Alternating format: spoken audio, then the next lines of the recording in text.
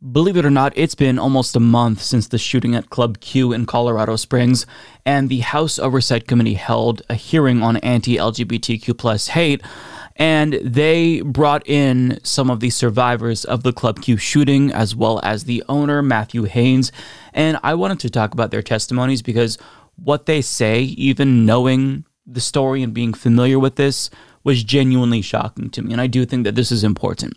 So first, let's get some context. Alex Bollinger of LGBTQ Plus Nation explains, the House Oversight Committee held a hearing Wednesday on anti-LGBTQ plus hate. A recent study showed that anti-LGBTQ plus sentiment drove an increase in far-right protests this year, and a report from GLAAD found 124 incidents or threats of violence against drag events in 2022 so far.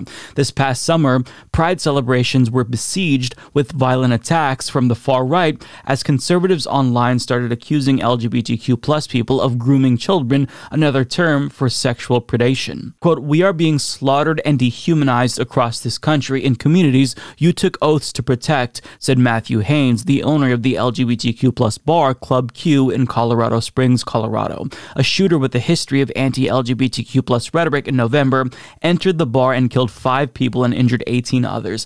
Quote, "LGBTQ issues are not political issues," he continued. "They are not lifestyles, they are not beliefs or choices. They are basic human rights." And he is absolutely correct about that. Now, I don't think that any of you will be shocked to know that Republicans during this committee hearing did not take the anti-LGBTQ plus rhetoric seriously. In fact, they both sided it to make it seem as if hateful rhetoric on both sides is equally leading to violence, when that is obviously not only a false equivalence, but it's just stupid. I'm sorry, it's just dumb. We all seen the rise in anti-LGBTQ plus violence this year, and that directly correlated with the increase in anti-LGBTQ plus propaganda that we've been hearing from Fox News, individuals like Matt Walsh, Chaya Raichik of Libs of TikTok, and so all of this hateful rhetoric, it does have violent consequences. Now, I wanted to get to the study that was referenced in that article. This is a study from the Armed Conflict Location and Event Data Project, or ACLED. And here's what they say about the study that they just published on December 6th.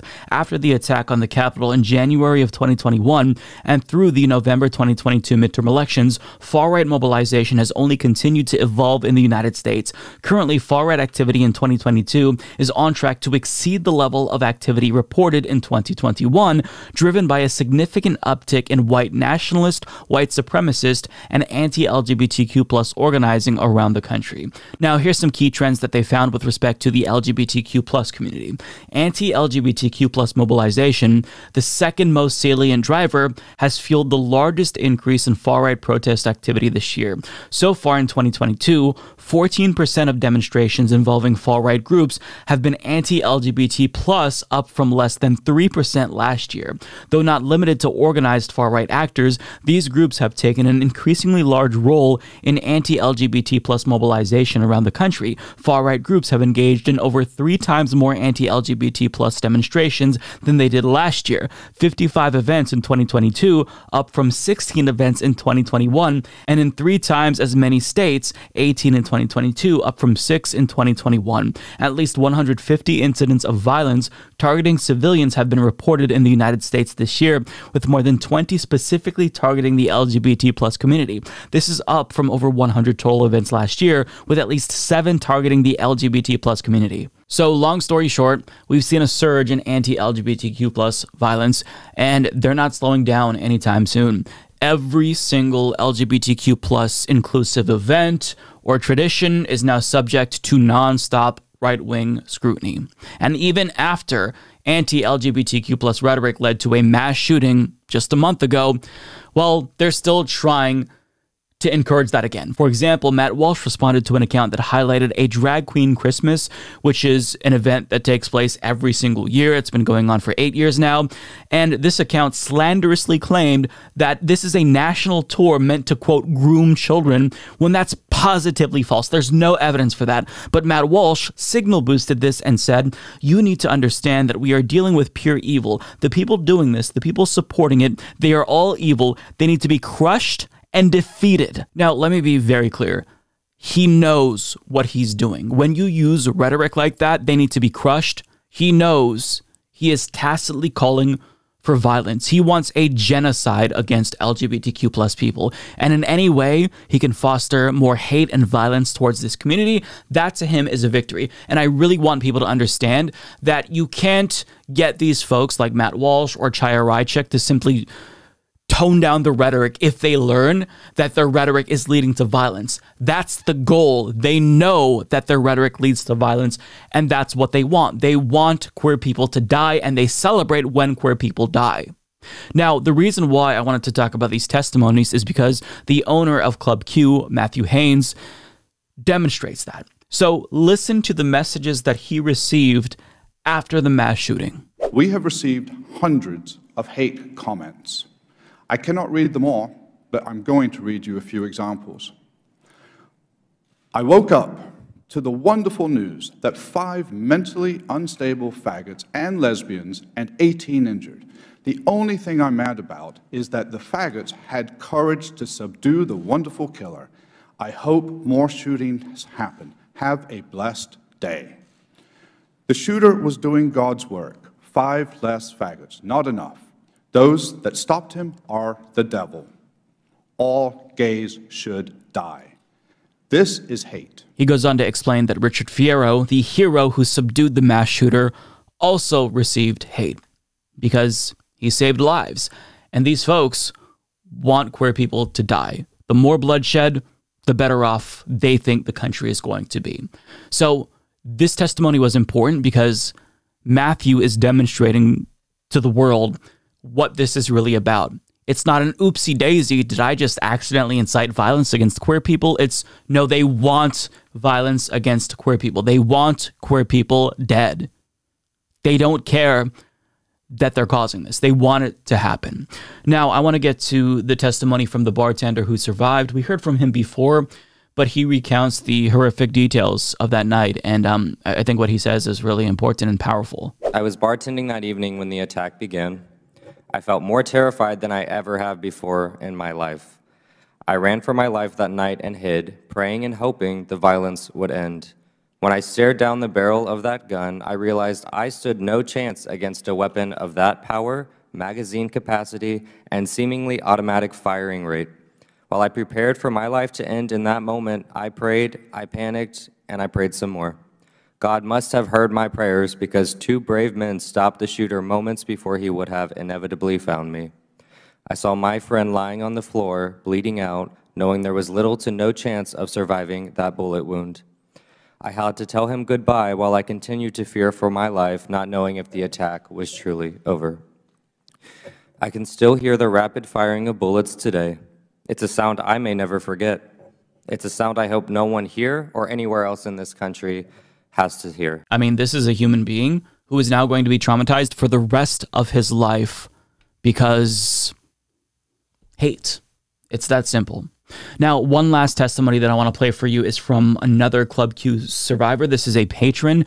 He was there with his partner, and he was actually shot along with his boyfriend, and his sister ended up dying. Listen to what he has to say because I think his message is vitally important. The events of November 19th were a nightmare come true and one of my biggest fears. Right before midnight on the eve of the Transgender Day of Remembrance, my boyfriend John Carlos and I were about to leave Club Q when a shooter walked in. Several pops rang out, and I immediately felt a searing pain in my arm. I fell over on the ground knowing I had been shot in my right arm. It wasn't working, but I was able to call 911. I saw everyone on the ground, glass panes shattered, and blood running from my arm and chest where shrapnel had come through. John Carlos was next to me, shot in the leg, but thankfully alive. To my horror, my sister, Charlene, was bleeding out. She had been shot over 5 times. My heart rended as she tried to dial 911 with her good arm outstretched. I called out to her, and I heard no response. I don't want to imagine what may happen had the shooter not been taken down that night. 5 wonderful people were still murdered, and may we never forget their names. Ashley Paugh, Raymond Green Vance, Daniel Aston, Derek Rump, and Kelly Loving. We miss each of you. Club Q was a second home and safe space, not just for me, but for all of us. Outside of these spaces, we are continually being dehumanized, marginalized, and targeted. The fear-based and hateful rhetoric surrounding the LGBTQ+ community, especially around trans individuals and drag performers, leads to violence. It incites violence. We shouldn't have to fear being shot when we go to our safe spaces, or anywhere for that matter. Hate rhetoric from politicians, religious leaders, and media outlets is at the root of the attacks like at Club Q, and it needs to stop now.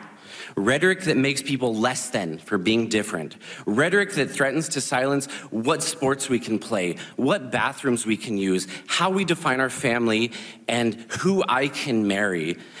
Every American, especially those elected to positions of power, has a responsibility and a choice to use their words consciously. Hate starts with speech. The hateful rhetoric we've heard from elected leaders is the direct cause of the horrific shooting at Club Q. We need elected leaders to demonstrate language that reflects love and understanding, not hate and fear. I urge LGBTQ+ Americans and allies to join together today as one community. Hateful people want to drive us back into closets and to live our lives in fear, but we cannot be afraid. No bullets will stop us from being proud of who we are or will injure the support and love that exists in our community. He's right. He's absolutely right. I want people to stop being naive about right-wingers. When the far right spotlights these drag shows, and it seems like they're trying to find every single one so they can incite violence against it, they are very specifically trying to get one of their unhinged fans to do violence. It's that simple. They know what they're doing. These aren't stupid people. They know exactly what their words are going to incite. So we need to know what their intentions are, because we can't respond accordingly if we don't know their true motivations. We're still going to be stuck thinking, oh my God, we just have to inform them and educate them, because if they know that these aren't grooming events, then, you know, they'll stop inciting hate. No, they know that these aren't grooming events. They know that this isn't happening. Pedophilia is not happening at these events. They have no evidence of that claim. They're specifically using this inflammatory, slanderous rhetoric because they want somebody to think that to do violence against LGBTQ+ people is going to protect children, save lives. These people are monsters. They are genuinely evil, and blood is on their hands, but that's not something that's going to discourage them. It's only going to further encourage them because they're getting what they want. So as a society, collectively, we all have to forcefully push back against these disgusting right-wing ghouls, okay? Most people are smart enough to know that a drag event is not grooming. LGBTQ+ inclusive spaces that are family-friendly is not sexualization. These are people who are simply in a safe space where they have community, where they're with other people who support them and aren't going to judge them. That's what this is. And right-wingers are infiltrating these spaces, trying to take them away from queer people. So the way that we defeat them is if we bind together and we loudly object to what they're doing. Let me show you an example of a really good way to be there to support queer people. Vets for Equality, for example, they're showing up and they're exercising their Second Amendment rights and they're protecting queer people. Because when you see Proud Boys and Patriot Front show up with guns, well, to have a countering force there to also do security at the behest of queer people who are attending these events, I think that that matters. I think that things like this are really important. And I'm not somebody who likes to see armed people walking around, but unfortunately, we're at that point in this country where if you're going to have people there intimidating with guns, we need to have people there protecting with guns as well. And I don't advocate for violence. I don't support violence, but I think that people who are showing up, including anti-fascists who are showing up armed to protect queer people and drag queens and children from these right-wing fascists and terrorists, these people are absolutely doing the Lord's work. It's really important. So there's nothing left to say. We have to bind together as a country and a community and let this vocal minority know that their terrorism and harassment against queer people is not going to be tolerated.